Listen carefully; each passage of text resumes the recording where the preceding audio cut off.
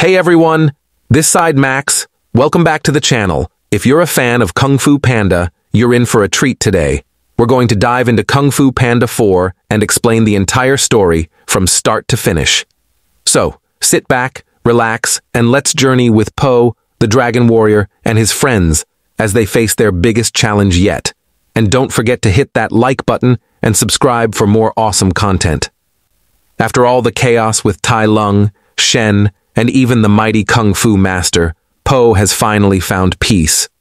Has now the respected Dragon Warrior, keeping the Valley of Peace safe and living a pretty chill life with his best friends, the Furious Five. But as we know, peace never lasts long in the world of Kung Fu. The tranquility is shattered when a new villain appears, an ancient master of dark Kung Fu known as Lord John. This guy is no joke. He's powerful, mysterious, and he's come to challenge Po's position as the Dragon Warrior. Lord John isn't just looking for a fight.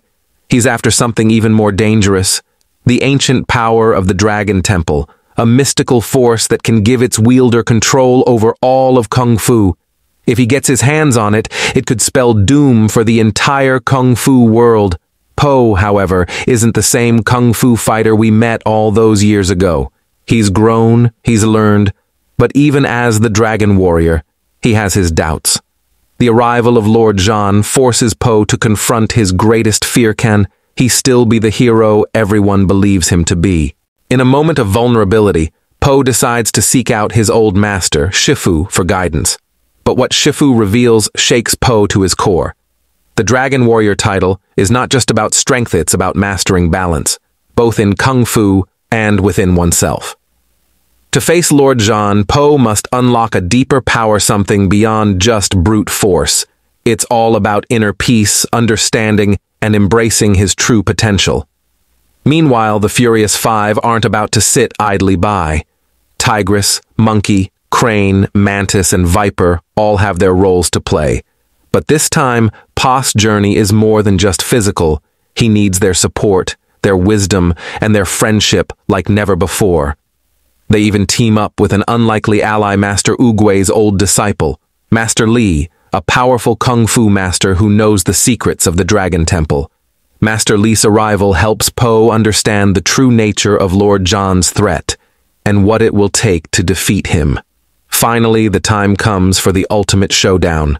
Po, with the Furious Five and Master Li, faces off against Lord John and his army of shadow warriors at the Dragon Temple. It's not just a physical fight. Po has to overcome his own fears and doubts, tapping into the inner peace he's struggled to find. In the middle of the chaos, Po remembers something Shifu once told him. The true power of the Dragon Warrior lies not in what you can defeat, but what you can overcome within yourself. With his newfound strength, Po finally defeats Lord John, but not by overpowering him. He defeats John's darkness with light, understanding, and balance. John is defeated, but Po learns that his greatest victory is finding the balance between his responsibilities as a warrior and his true self. With Lord John defeated, Po returns to the Valley of Peace, but the adventure is far from over.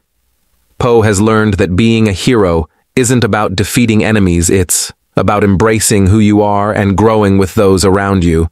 He's no longer just the Dragon Warrior, has Po, the Kung Fu master who has learned to balance strength with wisdom. And with that, Kung Fu Panda 4 wraps up, leaving us with a new chapter in Po's journey. What's next for the Dragon Warrior? Only time will tell, but we can't wait to see where Po's path takes him next. Well, that's the story of Kung Fu Panda 4. What did you think of Po's latest adventure? Let me know in the comments below, and if you enjoyed the video, don't forget to like and subscribe.